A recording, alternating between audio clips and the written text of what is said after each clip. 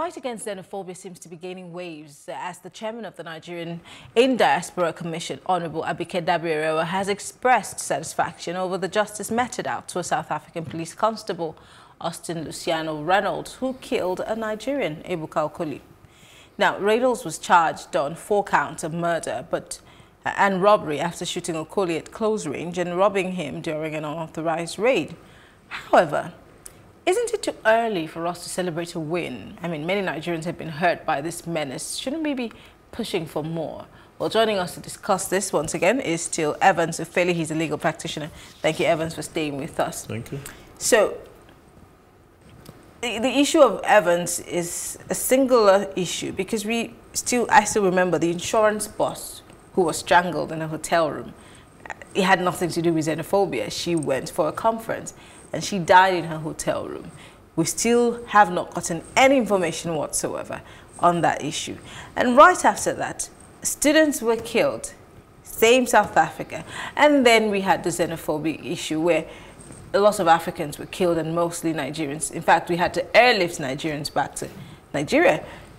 Should we be celebrating? You know, there are people who say small wins need to be celebrated. What's your take? Well, these are baby steps. I mean, we should commend the South African government. How be it late?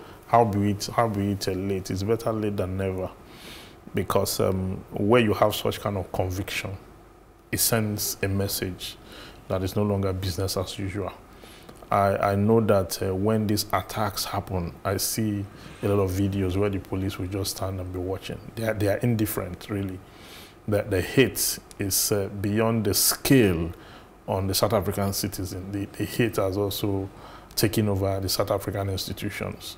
One time, one of the leader of the police came out to say that South Africa is the only country where you have 80% foreigners. I mean, and trying to justify the attack and all that. So, I mean, you have international ties with other countries. Okay, so if you do not want them to come into your country, don't grant them visas. You can isolate yourself. You can decide not to associate with the world. You can shut your doors. You can shut your doors. You can do that. Okay, but you know that is impossible, because South African businesses in Nigeria are rated among the 5 top businesses in Nigeria. And then they repatriate all their funds to South Africa. By our laws, we have a flexible transactional, because we are looking for investors and all that. Nigeria contributes heavily to the economy of South Africa. Nigeria contributes heavily to the history of the disbandment of our party in South Africa. Nigeria contributed a lot to see South Africa, you know, as a younger brother pull out from the shackles of their colonial engagement with their colonial masters. Now the result today is different, because they believe that Nigerians are thieves. Nigerians are the reason they do not have jobs, because their government also have consistently failed them. And then having failed them, the government has also leveraged on the fact that because of foreigners, that is why indigenes cannot get jobs. Okay, and because South Africa also have a very, I mean, the citizens have a very low level of education. Most of the times you find out that they don't really go to school as much. There are those who are schooled, but there's a larger chunk of them who are unschooled. And then that plays a role in literacy, ignorance. I'm trying to, I might be wrong, but I mean, the policies of many countries is to prioritize its citizens over any other person. And I'm talking about this in terms of job placement, yes, in terms of opportunities. Not normally, a country would prioritize its people and then only go for professionals where their people are deficient. Yes. But in South Africa's case, it seems to be the opposite. Could that even, no, I'm just saying, there are more professionals from outside the country, not just Nigerians, okay, who are in South Africa. Yes. But then the picture is painted to seem that these people only just migrate to their countries to take over their jobs. But when in reality, as you have explained, it's not the truth. It's not the truth. Okay, if you look at South Africa, have a lot of Nigerian doctors. Many of them Nigerian doctors working in South Africa. That is because that labor, that skill, the medical profession is a special skill, it's a professional skill. So that skill is lacking. So they need doctors. And then we have more than enough of them. People migrate, okay? And then talk about the cities, the youths, Nigerian youths or African youths in the street, especially Nigerian youths, do not even work. They do petty trade. These people who are doing petty trade are the people that these citizens are referring to as people who have come to take their job. Have you watched some of the videos during the xenophobic attack? A South African will run into a shop, pick a tin of milk, open it and drink and be running. We don't do that here. We don't do that. Looks like hunger. That looks like something is wrong. So it looks like there's some psychological issues that the government need to address. Because if you look at it, the unemployment rate in South Africa have consistently been between 56% and 56% and 58%, consistently for the past 8 years. So the government have really failed our people. Now, instead of the government to look for a strategy or devise policies that will make the citizen to see the truth and then embrace the truth and then possibly develop themselves more, or possibly diverse the economy better, and then give them a good life. But here you have a situation where there is an assumption and a dangerous conclusion that these foreigners are your problem. It couldn't have been. It couldn't have been so. I know there are foreigners who are out there to commit crime, to commit offense, to steal, to rob, to do drugs. I know that. But is that not the job of the Justice Department in South Africa to deal with, instead of the people taking laws in their hands? Or could it also be that the Justice Department has failed them? One of the leaders that are supposed to constitute the Justice Department came out to say that South Africa is the only country where you have 80% foreigners, that the indigenous are displaced. So when the leader of thought is saying that to his people, is asking them to, go violent, is calling for uprising, is calling for conflict. And that's exactly what has happened. And then the president of South Africa, most of the time, seems to be indifferent. Today, he's against xenophobia. He's talking tough. Tomorrow, he's relaxed. You don't actually understand whether there's a firm policy against xenophobic attack. No one can tell whether there's a firm policy. But with this judgment, this is coming from the judicial system. Perhaps this will send some message to would-be people who perpetrators who may likely want to take this route, and they will understand that the world is not a global village. As I speak to you, for the past 3 months, the xenophobic attack brought serious downfall of the rating of South Africa the world over, and that is why the government is waking up. Because countries like Rwanda, I think Zimbabwe, they literally returned the favor of evil towards them. I think Rwanda pulled out of the summit. Yes. And same for other African countries. So yes, it has affected the economy. But this isn't the first. This isn't the second. We have had xenophobic attacks, and it keeps happening, and then it dies down, and then they have a comeback. Do you see this stopping anytime soon? The prosecuting of this one person, does it even start to address the issue in any way? So much so that in the future we see South Africans who, if they are aggrieved, they would go to their government instead of killing non-South Africans. Yeah, I say these are baby steps, okay? It may not solve the problem because it looks really very remote. I mean, you have a lot of cities, in South Africa, you have Joburg, Cape Town, Port Elizabeth, all over. I mean, you have conviction in just one remote area. Would that be what will now cover the entire? There are people in South Africa that may not even get this news, especially those who perpetrate this kind of offense. They may not even get to know about it, okay? So, but what I'm saying is that The government is responding to world criticism. The government is picking the vibes from all corners of the world, because xenophobic attack is terrorism. It's terror. It's terror. When you attack people, kill them, burn them, it's terrorism. And you know the world frowned highly against terrorism. The United Nations, which is resident in the US, they frown against it. Okay? So the South Africans, they are beginning to understand that this thing we are treating with kid gloves is most likely going to affect us dearly in future and cut us off. They are doing this in their own interest, not because they suddenly just they just woke up today and said, okay, we love Nigerians. That couldn't have been true. Okay? They are just doing this for the purposes of their future, for the purpose of their international engagement and the ratings, the international relations. Yes, international relations. That is exactly what they're doing, because they've had a lot of bashing all over the world that this is absolute terrorism, no matter what you call it.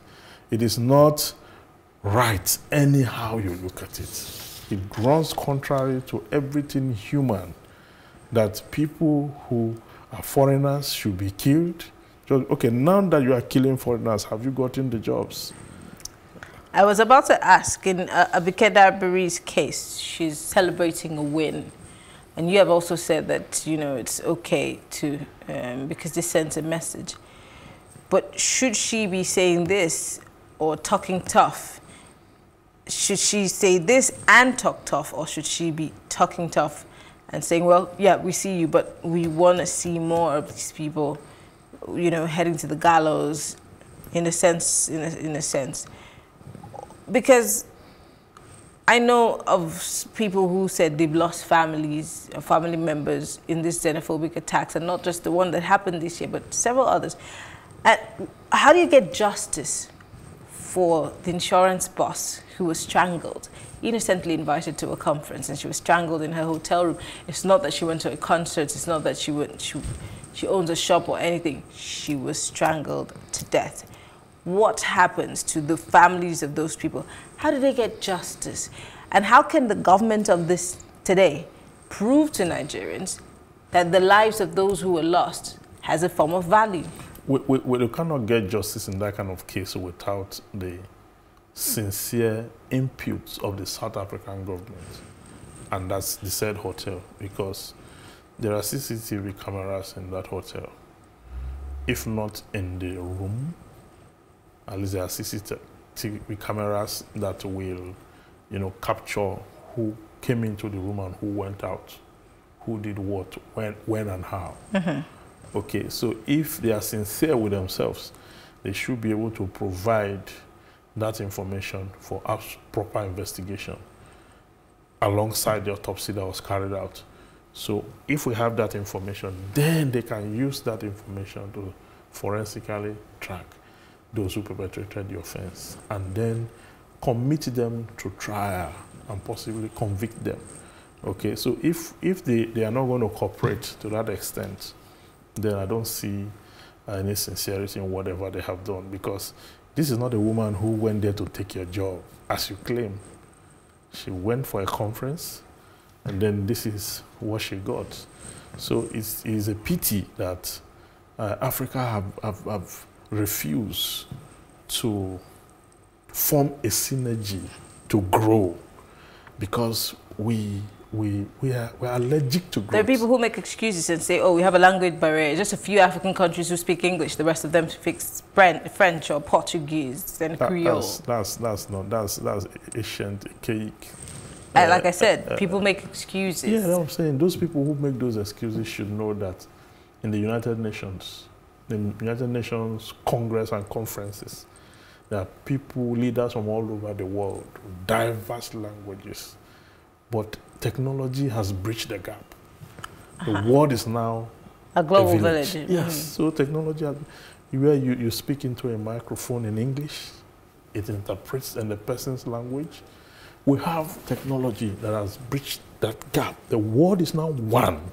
So it's not left to the world to decide whether it wants to grow or destroy herself. That is why America is strongly against nuclear energy and the nuclear weapons that some countries claim they have, just because they want the world to have cohesion, they want the world to build synergy, they want the world to grow together. Africa should not be left. As I look at Rwanda, Rwanda is doing very well. If we have 10 African presidents working at the pace of, the president of that country, we grow faster than we ever imagined. But we have countries who are giving us a very negative vibe in this engagement. Africa is supposed to come together. There are a lot of areas where we have united in terms of art, culture, literature. In 1977, in Festac Town, Nigeria hosted the entire African space to a world-class art and cultural festival that opened up Africa to the world. The beauty, the heritage, the dynasty of the African state, the entire world embraced it. Since 1977 to date, why haven't we replicated that over and over and over again to build an economy? I'm sure we're waiting for the organizers of Festac 77 to come do it again. But I want to say thank you to you, Evans Ufeli. He's a legal practitioner. We'll take a short break and bring you our Plus report today, because Festus Keyamo, the Minister of State for Niger Delta Affairs at the Labour Ministry, had some things to say concerning the social media bill earlier today, and it caused many Nigerians to react and share their own views about the social media bill. So take a look, and after this, I will give you my take.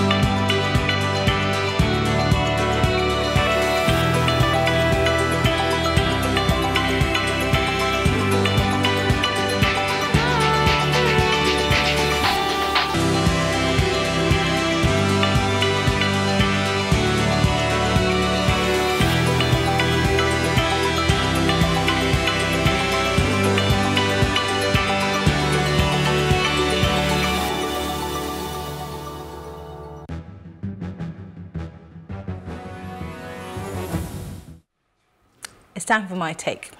Here we go again. Still asking questions as to why the federal government has refused to release IMN's leader, El Zakzaky, 3 years after the court ordered his bail. What exactly is responsible for this government's blatant and outright disregard for the rule of law? I wonder. I mean, a government who does not obey the law, picks and chooses which law to obey, is that a good government? How does this government intend to fight corruption when they are at odds with the courts and the law? I guess maybe time will tell. Abike Dabiri-Erewa has expressed satisfaction over the justice meted out on the police officer that killed a Nigerian in South Africa. Yes, great news, but is this satisfactory? How about the lives lost in South Africa? Who will get justice for them and their families? The insurance boss that was strangled in her hotel room, legitimately going for an event in South Africa. Shouldn't our government be pressing for more? I mean, we Nigerians need to see what value that you place on us, because every Nigerian life matters. So we're watching, and I am Maryann. It's been Plus Politics.